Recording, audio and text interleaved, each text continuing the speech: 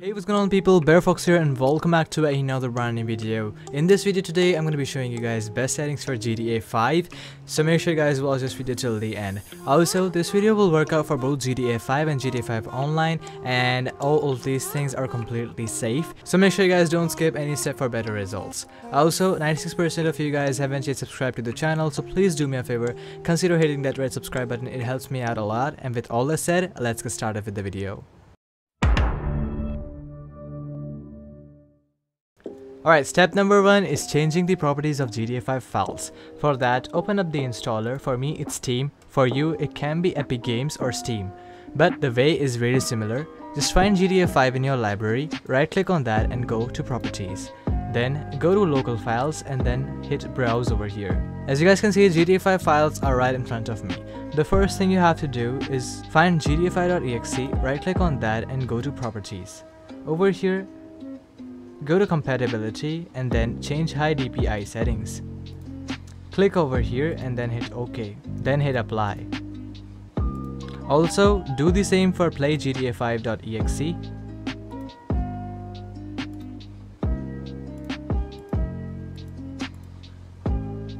Now once done with that, the second thing that you have to do is find a file called commandline.txt. If you don't have this by default, you can always right click, hit new and then create this exact same file with the name. Double click this file and the first thing you'll see is this thing. Now just leave it as it is. These are the 4 things you have to type in. I'll be leaving a link to all of this in the description below. Once done with that, hit Ctrl S and then close this file. Step number 3 is turning on game mode. For that, press your Windows key and then type in game mode. Now I'll be coming to a screen like this.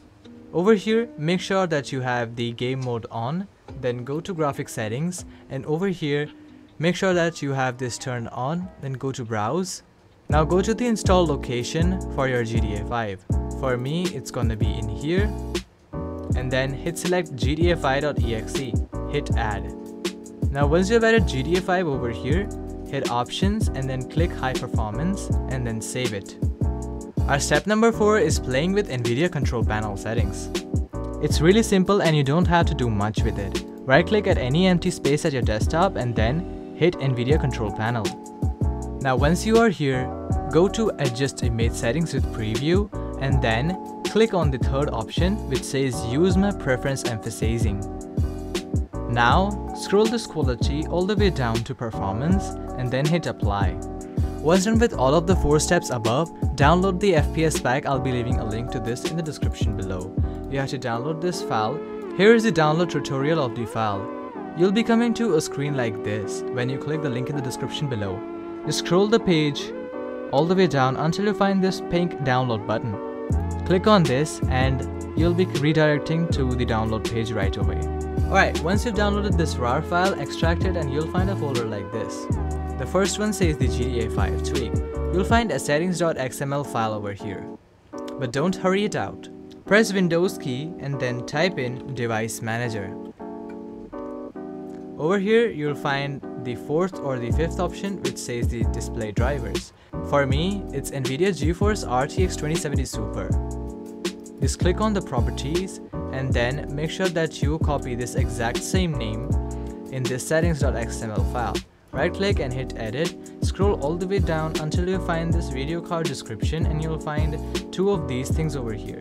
Just make sure to backspace them out and then once you've named it the way it is, hit Ctrl and S together and then close this file. Also close this pop-up. Now once you have saved the file, just copy the file and then go to your documents, find Rockstar Games over here, then find GTA 5 over here and you'll find the settings.xml file right away. I highly recommend you guys to take this out to your desktop and then paste the new one over here. This one will be the backup file for your settings.xml. Once done with that, go back to the folder and then open up the RAM optimization. Now over here find whatever RAM you are using. For that, press the Windows key and then type in System Information. You'll find your total installed physical memory over here. For me, it's going to be 16 GB. So I have to run the 16 GB file. Right click on that and simply hit merge. If anything goes bad, you can always restore it to default values. And once done with the second folder, you have to run the memreduct file. This is the setup version. Once you open memreduct, it looks like this.